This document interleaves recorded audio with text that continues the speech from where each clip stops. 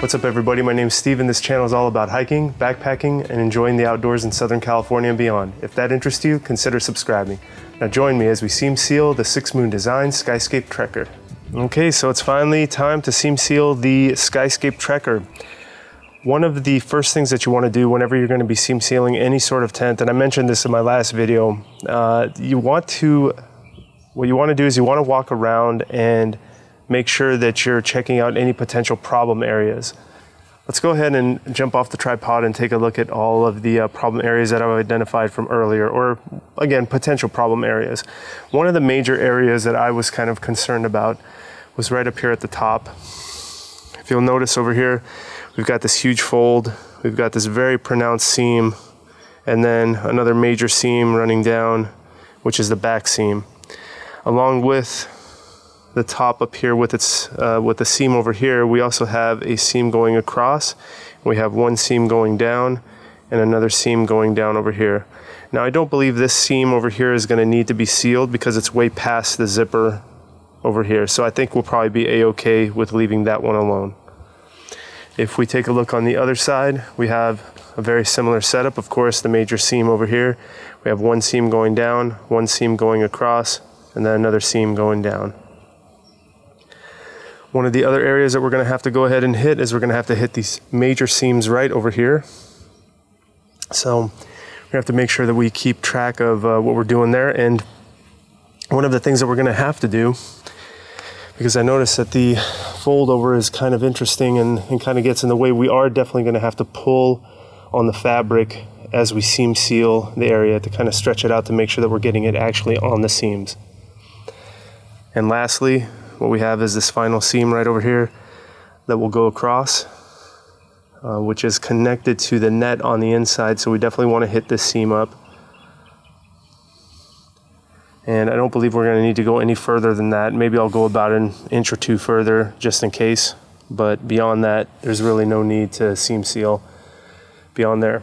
One other major area that you want to make sure that you hit up whenever you're doing any sort of seam sealing is when you have loops like this on the outside, or guy out points like you have right over there.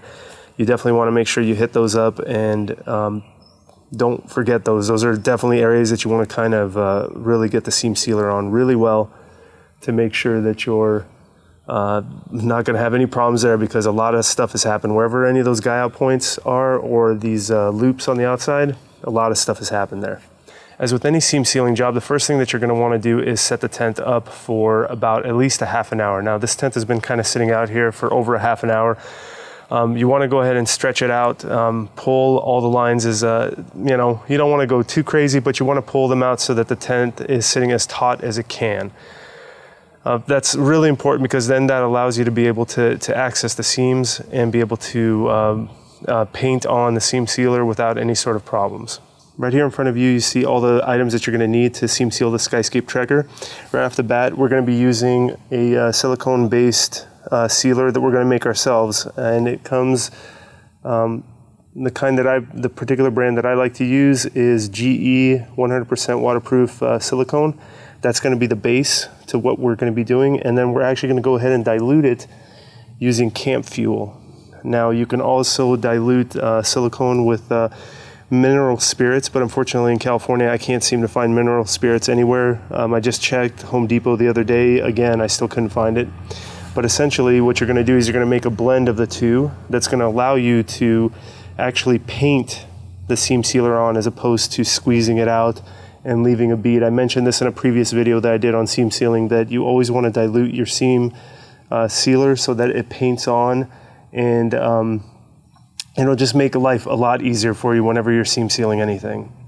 Along with that, what we're going to use to do our painting is these two different styles of brushes. I purposely purchased both styles because for the major seam across the top of the tent, I wanted to have the bigger brush to use. It's a little bit firmer, and it'll allow me to kind of really push into that seam and make sure that the seam sealer is getting in there. For all the other seams, I'm going to be using the smaller one. And in here I have a bowl that I'm going to mix everything in, and some sticks I'm going to go ahead and mix everything with. So let's go ahead and put this all together, and we'll take a look to see what the seam sealer should look like before we start applying it. And one last very important item that you're going to need is you're going to need a roll of paper towels with you, because once you apply the seam sealer on there, you're going to actually wipe off the excess. And it wipes off pretty nicely, I have to admit. It's a pretty easy method to use. Okay, for our mixture, we're going to go ahead and add about equal parts seam sealer and equal parts camp fuel. Okay, so you just go ahead and dispense a healthy amount of seam sealer into there. Let's go ahead and grab our camp fuel here, and we're going to go ahead and dilute this down. Now the nice thing about it is that if you put a little bit too much of either substance, you can always add more of each one until you get the balance correct. And what we're doing here is we're trying to get it the consistency of warm honey. Okay, after doing some mixing, I wanted to go ahead and take it away from the camera, because it was kind of as I was mixing, it was kind of shooting up and out of my mixing tray here. But this is about the consistency that you're looking at, the consistency of warm honey. And what's really nice about this is that this will allow you to actually paint on the seam sealer, and it actually makes the whole process very, very simple. And once we allow the Red Baron to pass,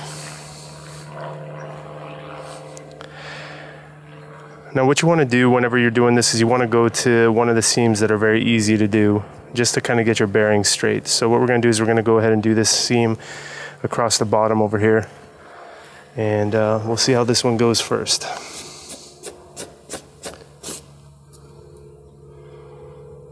Okay, and then again, you just basically paint this right onto the seam. Very simple process.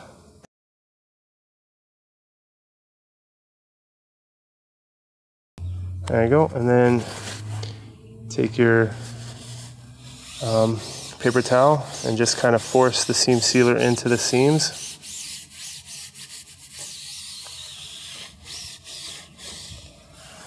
And then just kind of inspect it, make sure that you got all the areas. It looks like there's a spot here I might have missed.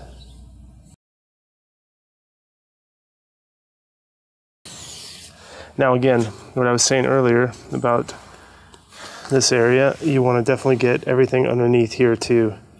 You really make sure that this guy out point, that you hit it from all sides. All right, let's switch it up to one of the other seams now. Next seam we could do is we'll go ahead and we'll do the long seam across here. Now this one's a little bit different in that we're actually gonna have to tug on the material as we're going down the seam. Okay, so what we're gonna do on this one,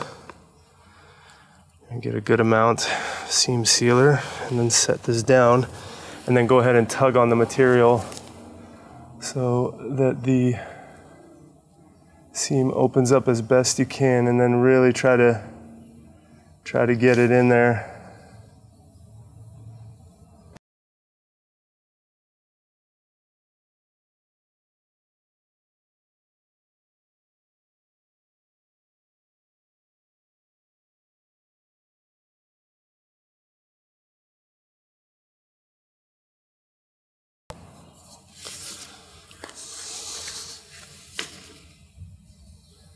And then just go over some of the areas that you think you might have not gotten seam sealer on very well. And just wipe off the excess and make sure to force the seam sealer into the seams. Okay, so one other thing too that you want to make sure, that I'm kind of learning myself now I guess, is that you want to make sure that the mixture doesn't, basically the mixture thickened up on me. Yeah, depending on the weather out here, if it's nice and warm, the mixture may thicken up on you. Essentially, the white gas inside there evaporates, so you want to kind of keep moving along and make sure you hit up areas relatively quickly. Because also what I noticed too is that when you're using the paper towel, if the stuff is kind of gunked up on there and dried off, you could run into some problems. So you still want to hit this up while it's still pretty wet with the paper towel. Go straight down the line here.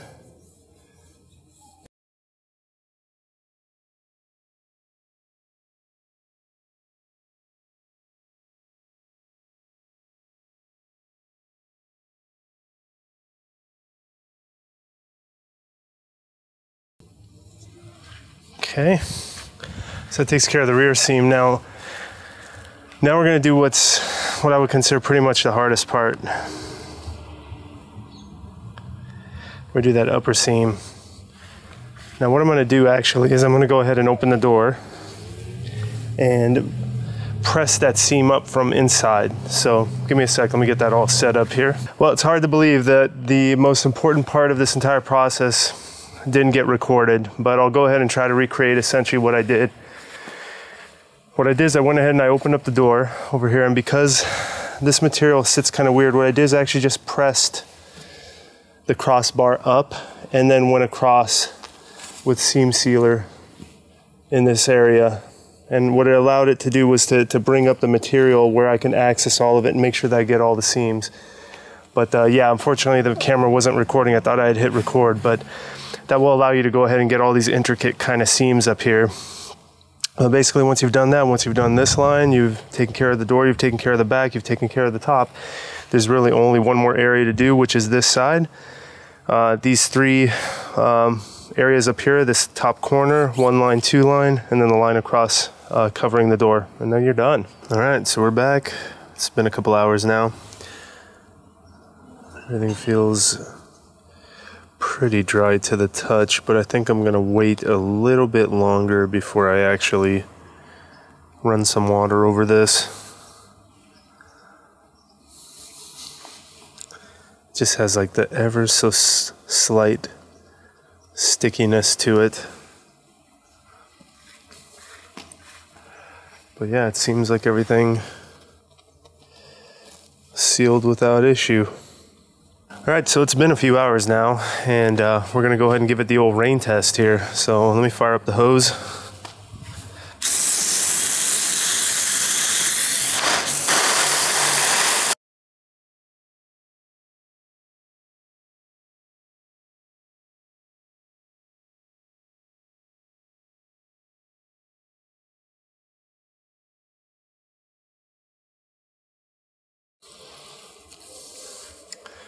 Alrighty, so that should kind of give us the info that we need right there. All right, let's see what we got here.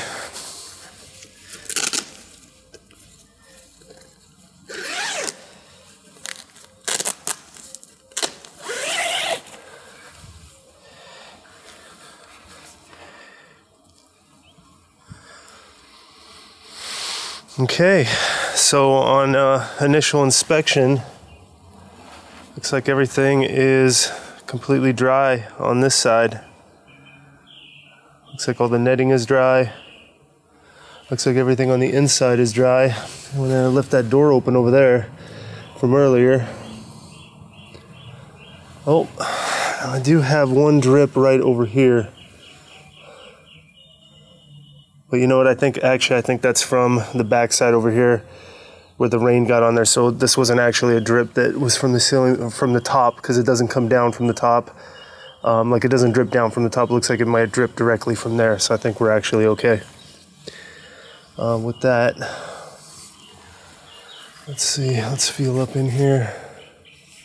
Everything's dry up in there. And let's go ahead and open this up. I'm feeling up in there.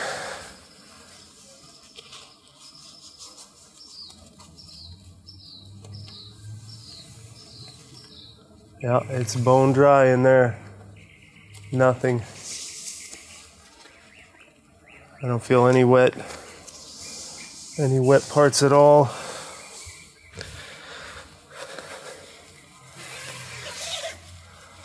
No, it doesn't seem like there's anything over there either. Nothing that was on the ground.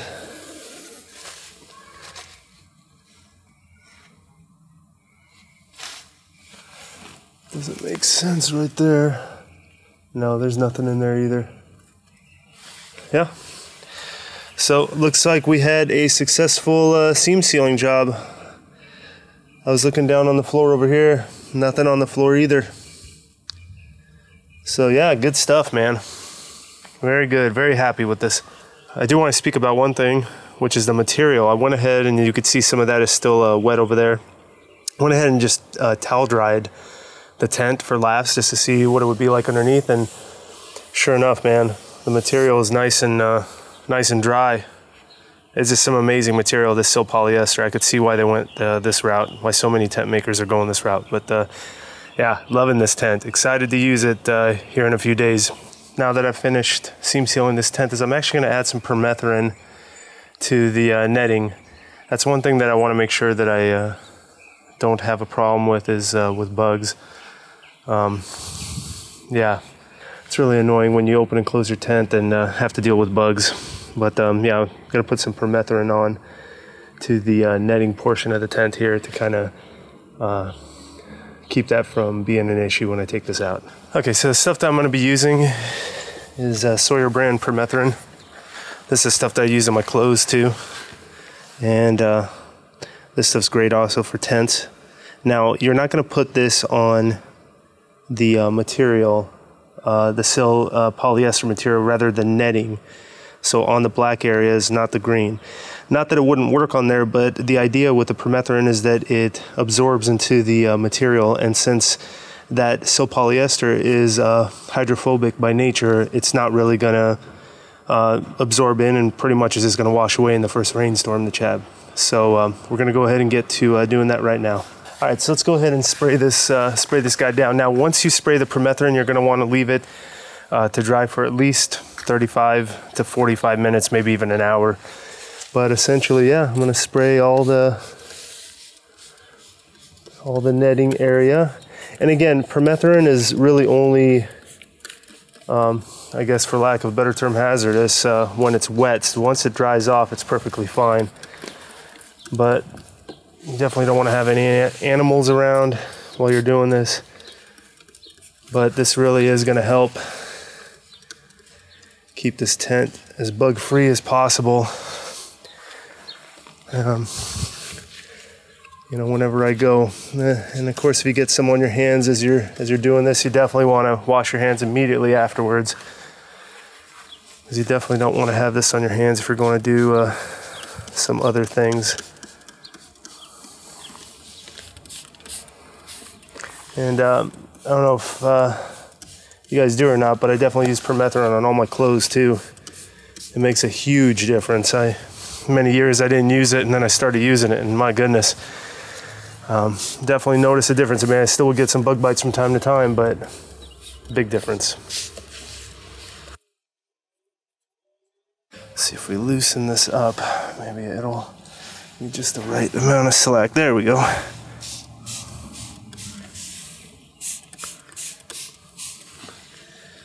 Alrighty. There you go. That's that. About 45 minutes or so, we should be set to go with that completely dry. I can pack up the tent, and now it is adventure ready. Thanks for taking the time to watch this video. If you found it helpful, I'd appreciate if you let me know by giving me a thumbs up down below. And while you're at it, take a look at some of the other videos I've done on the 6 Moon Design Skyscape Trekker. I think you'll find them just as helpful. Until next time, take care.